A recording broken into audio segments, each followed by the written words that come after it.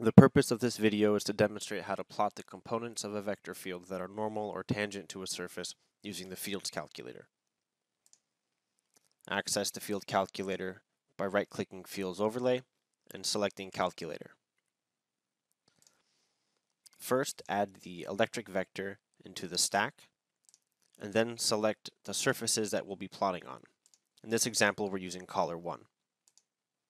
With the surface on the top entry of the stack, we can select the normal unit vector to get the unit normal to that surface. By dotting it with the dot operator into our electric vector, we can pull the component of the electric vector that is normal to the surface. Next, we're going to add that same quantity back, the surface normal, so we can get their product. Locate the collar 1 surface geometry object again, and then select unit vector normal. Multiply both of them like so with the general multiplication operator, and then add to the named expression list. Let's call this E vector normal. Next, we can use that quantity to plot the tangent component by subtracting it out of our vector field. So let's add our electric vector back into the stack, scroll down, and find our E vector normal. We'll copy that to the stack and subtract out the E vector normal component. Let's add that back as E vector tangent.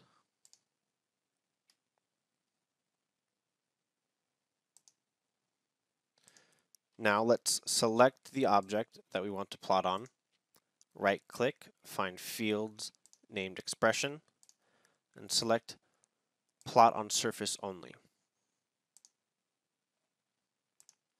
With E vector normal added, let's change the plot visibility and repeat those steps for the second quantity. Similarly, check plot on surface only.